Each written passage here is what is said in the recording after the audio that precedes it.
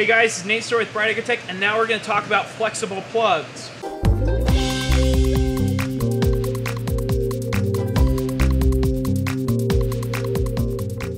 So flexible plugs have become really popular in the indoor growing space recently because they hold together, they don't wash through your hydroponic system that much, and they're pretty darn easy to handle. So this has all led to kind of this boom in flexible plugs lately. Flexible plugs are just a peat or a cocoa core or some other mix. Some folks will use vermicompost, some folks will use other things. But they're basically kind of this soil mix, this soilless, right? It's all organic matter, it's peat or core or something like that. They mix it together with a polymer, okay? So this is a polymer that they mix in. Think of it as kind of like a rubbery glue.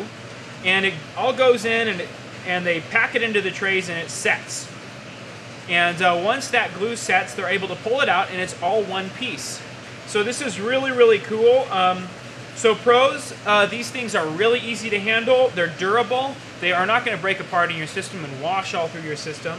There's a lot of them out there in different sizes, so you can find the right size for your application almost guaranteed, as well as a lot of different interesting mixes.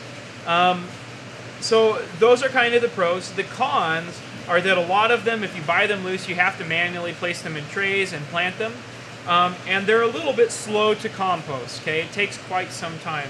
Those are the cons, but you know, by and large, our customers really love these things, and if given the choice between loose mix and something like this, they almost always choose this type of a thing.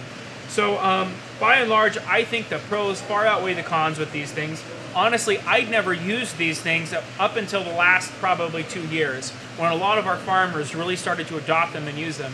And our farmers really drove us towards adopting these things and starting to use them. And now that we started, we love them. We use them a lot. And actually, we like them so much that we sell quite a few of them too.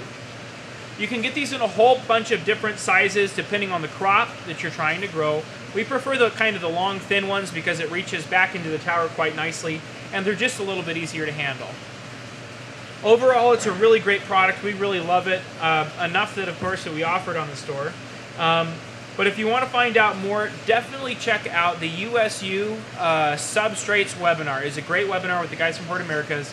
They go into a lot of detail on these things, as well as a bunch of other substrates, in helping you, the farmer, decide what is the best substrate for your application.